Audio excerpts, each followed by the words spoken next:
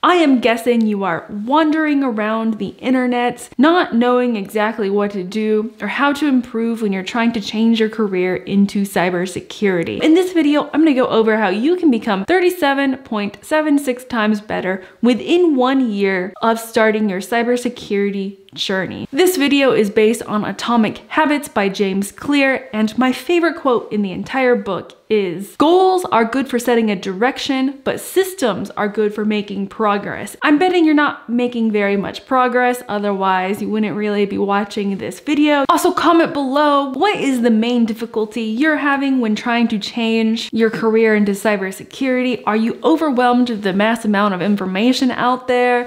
Are you just confused on exactly what cybersecurity is? Leave a comment below and then comment and subscribe if you would like more advice on cybersecurity career. In his book, Atomic Habits, James Clear goes into the power of tiny habits. A lot of people don't realize what they do on a daily basis is basically what they're going to do for the rest of their life. They're not going to get anything different than they have gotten if they don't change their habits. Success is the product of daily habits, not once in a lifetime transformations. A lot of people just think it's a one-time transformation, but it's just the small daily habits that you do that really makes a difference. He also goes on to say, if you just try to get 1% better every day, just 1%, then over a course of a year, you'll be 37.78 times better than what you were at the beginning of the year. I really find this idea of just thinking 1% way better than tackling an entire project, because it's so overwhelming to think about all of the certifications you have to get and all the knowledge you need to get. Literally just 1 hour a day of studying for cybersecurity and trying to become better every single day. It also goes on to explain that this 1% has a compounding effect. You may not see any difference within a month or 2 months or 3 months, and you may still be struggling, but if you stick to it, after 6 months, you're gonna be like, wow, I've learned so much. This is where most people quit, because he also gives a graph and he calls it the plateau of latent potential. So in the beginning, you're gonna be grinding, you're gonna be going hard, and you think like after 3 months, you should be a pro. You're not gonna see those results and you're going to quit. Actually, that's when you really wanna just keep on doing it, whether or not you want to or not. Just 1%, and you will see progress and you will get that cybersecurity job that you really want. So if you're feeling kind of hopeless now and you're putting in hours,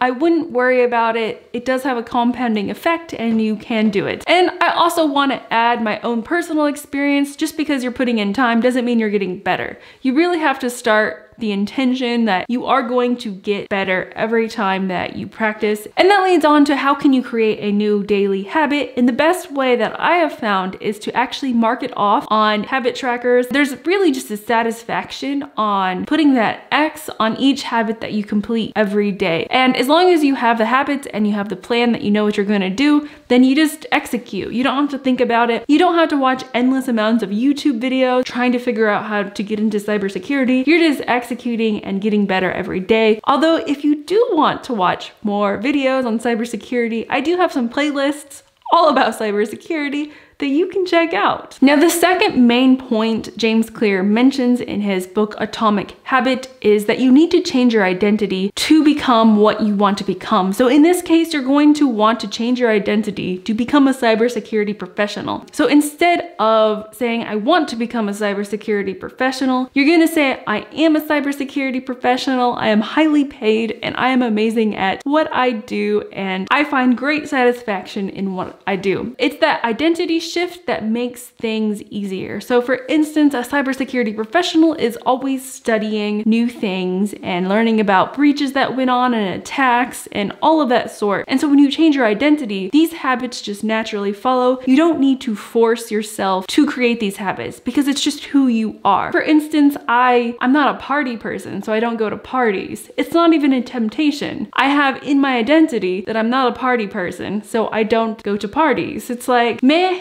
But if I change my identity, which I could if I wanted to, be like, I love parties. I like it. It's that's all I want to do, then I would find it really hard to resist the temptation of going to parties because that would be part of my identity. So it's that identity shift into becoming a cybersecurity professional that's really important, especially if you are just beginning. So repeat after me. I am a cybersecurity professional. And then the next really important lesson he goes into is making a good environment when you're setting up a habit. So you really have to make it easy for yourself when you're practicing. So how can you make practicing obvious? Like, do you have the correct computer equipment, or is your computer really slow? Because if you have a really slow computer, you're not gonna wanna get on the computer and then load up more stuff that just crashes your computer. So make sure you have the proper equipment. Also, how can you make it more attractive? The best way that I found to do this was to gamify things. I make work fun just because I gamify it. I'm like, oh, this is just a ton of fun. It's just a game.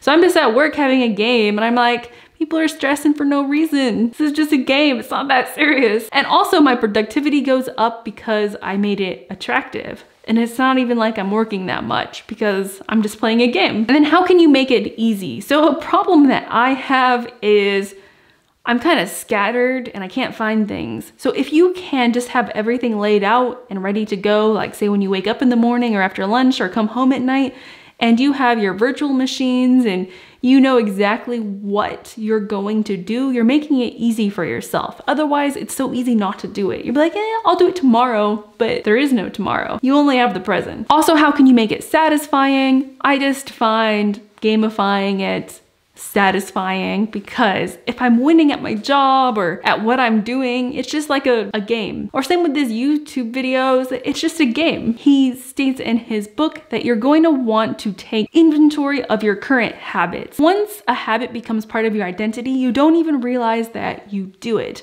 For instance, I kind of had like a shopping problem, but I didn't realize I had a shopping problem until I evaluated my habits. The way that you take inventory is always think every time that you do something, do you think that this will propel you in the direction that you want to go? So if you need to do cybersecurity VMs, but instead you're watching TV, is that who you want to be? And then always remember like what you're doing, watching Netflix or whatever, is basically going to be what you're doing in like 10 years. And he also goes on to say in his book, a really important lesson is you need to have clarity. And if you are wandering around YouTube about cybersecurity or the internet, there's not that much good information about all of the careers that exist. I do have a template below for 50 niches, and hopefully that will help you hone down on certain niches that you want in the cybersecurity world. I also do have a course coming out on different framework of cybersecurity jobs. Another important topic he talks about is motivation. A lot of time you're not going to be motivated. For instance, I'm not really motivated to make this video right now, but I am still doing it. If you have your environment set up, then it becomes way easier.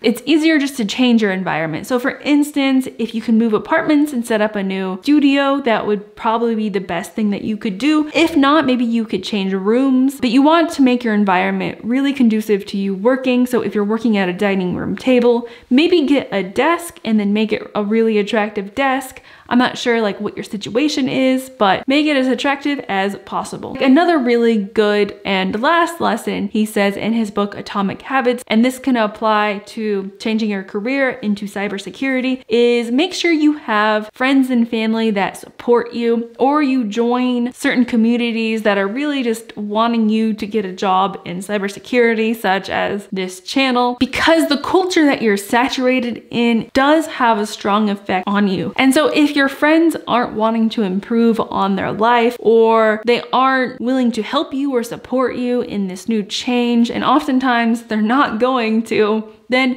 you're gonna have a hard time changing your career because you don't have that daily support. And those people are so embedded in your daily systems and your thinking that maybe you would just quit altogether because you have so much doubt that you can't do it. It just takes a little bit of inspiration and hope that you can get a job in cybersecurity just from one person. Join a group where the desired behavior is the normal behavior within that group. For instance, tons of like WGU groups, and the normal behavior is to study. It's your desired behavior. So by joining these study groups, you're just going to study better for IT and cybersecurity topics than you would if you weren't in these groups. So surrounding yourself with cybersecurity professionals and all of that would be really beneficial to you. And those are just the main points on, those are just some of the main points on how to get 37.86% better at cybersecurity within just 1 year. I do have tons of other playlists to help guide you on your journey, so check those out and I will see you there. Bye.